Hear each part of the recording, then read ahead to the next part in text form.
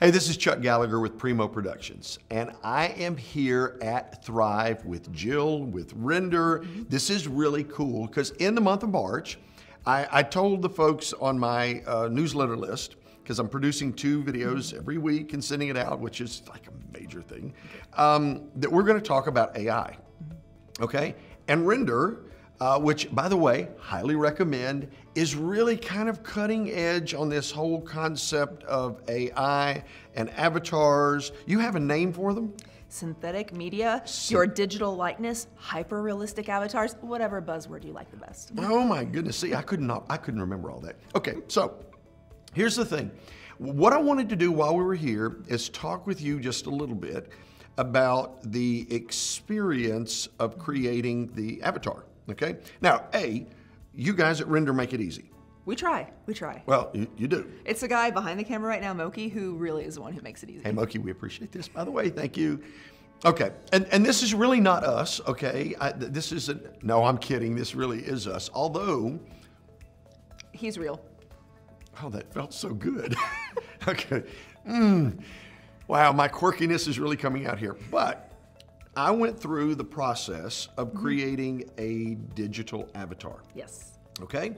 And it was recorded on green screen, which is what you see here. Well, okay? You're probably going to see something else in the background, but you can replace it with anything. Right. Yeah, we might come back and forth. But anyway, but we did that, recorded the audio, and then once the avatar was created, it gives me now, as the creator, the opportunity to do one of 2 things, or 2 ways. Okay. Okay, so I can write script, and I can send the script into Render, and you all will take that, use my digital or synthetic voice with my synthetic appearance, thank you, or my digital avatar, and functionally, I will get back a video that is me delivering that script. Or, well, it's not you as in you are here, but it's your digital likeness in a nice controlled environment. Okay, it's my digital, it's digital me in a nice controlled environment, but it's really pretty doggone cool. I'm biased, it's amazing. It really is. We focus on the customized aspect of it. You can get stock avatars, you can get your cartoon version, but if you want your real likeness so that when someone meets you in person, they already have a physical presence associated with you, this is the way to go. Okay, so now, in addition to what I did, I recorded my voice in the studio, reading the material that I had, because I wanted it to sound more quirky like me. You're quirky? Well, that's what some people say. Just saying. And you took my voice, the MP3, and then put that with my avatar. Yep. And so therefore my avatar, my digital likeness, is actually saying exactly what I said and recorded in my voice and normal tonation. Yeah, so you can do one of 3 things essentially, 2 varieties, but 3 things. Once you have your digital likeness with us, you go into the application and you can either type out a script or copy and paste a script, and then we use your generated voice, your AI voice, to match it with your AI video presence, or you can upload an existing audio file. So let's say you've been on a podcast and man, you answered one question and it was whip smart. You extract that audio, bam, upload it to the app and pair it. Or let's say writing isn't your thing, speaking is much better. You immediately go into the application, click record, and record your audio directly into the app.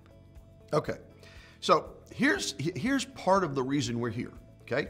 Because as we go through the process this month, the month of March, in talking about AI and so forth, I went online and I created a script, used the script and recorded it live in my studio. And I put the B-roll with it that I felt was appropriate and said, okay, cool. So I've got this, I'm gonna consider putting it on YouTube, okay? But then I went in and I sent exactly the same script with exactly the same voice to you, and you sent back my digital avatar, which is Digital Chuck, saying exactly the same thing I said otherwise. Okay, now, here's the thing. You're working on your PhD, right? And you're really studying this. Yeah. I mean, like at levels that I can't comprehend. On geeky nerd levels that I love. Okay, good. So you're smiling at geeking, and I'm like, I just like the idea that somebody knows this better than me.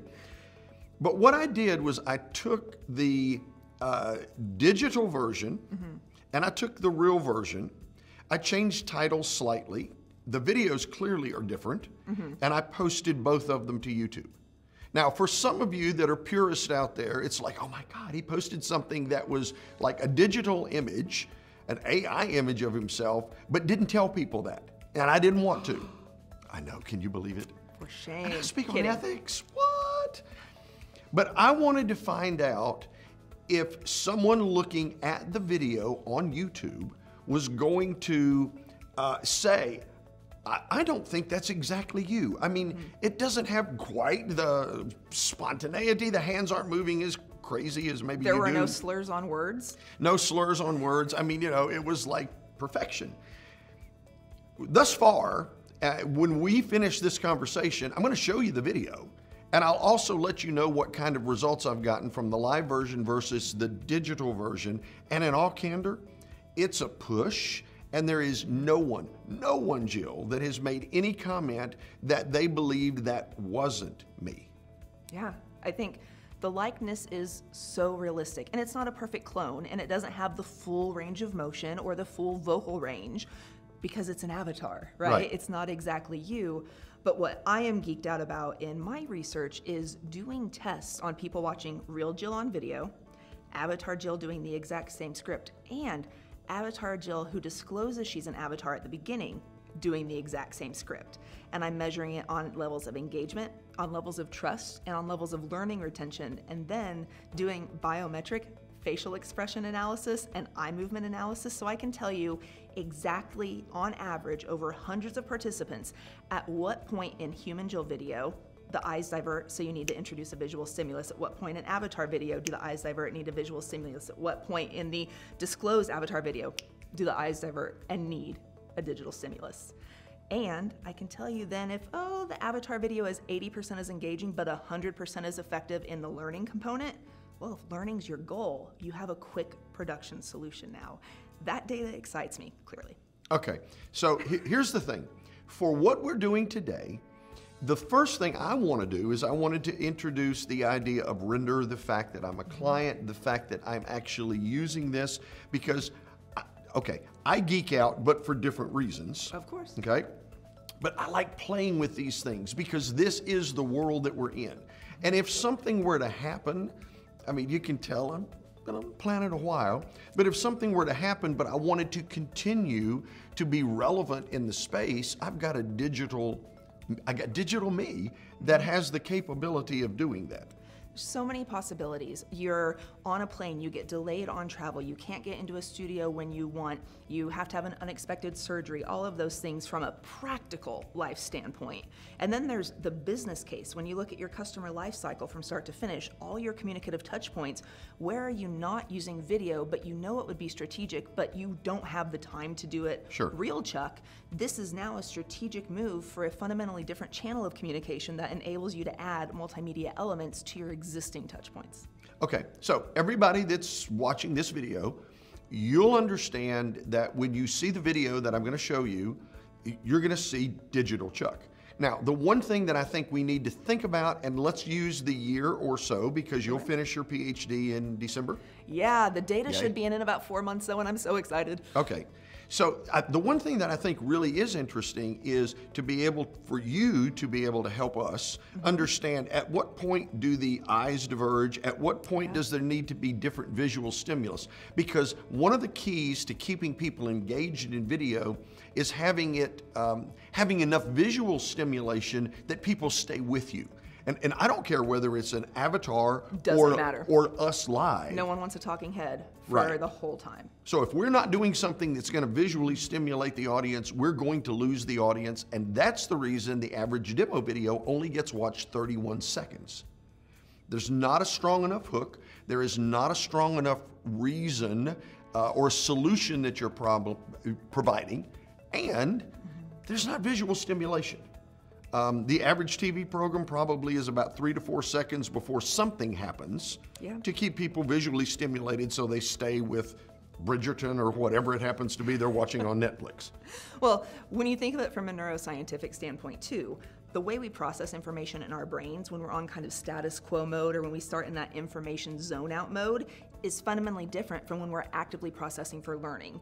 And so changing the status quo, which is if the status quo is a talking head, changing some visual stimuli, adding text, adding an extra image, throwing in your avatar, putting it side by side with you so people are confused, whatever it is, having that variety changes the status quo. And since our brains are wired for survival, any change in stimulus, it immediately picks up on. So it's kind of a neuroscience hack that you go into how you design those videos too. Okay, so here's the thing. We're talking about artificial intelligence, and this is the tip of the iceberg. It's 2023. I cannot honestly imagine by 2030 what the world will be like. And in fairness, how our content can live on in a really practical way that benefits people perhaps long after we're gone. You're going to be here longer than I am, but you know. You never know. Well, I'm taking that one to the bank. Hey, Jill, thanks for the time. Thank you. Thanks for Render being able to do this and create this conversation. No, I appreciate it, Chuck, and thanks all of you for tuning in.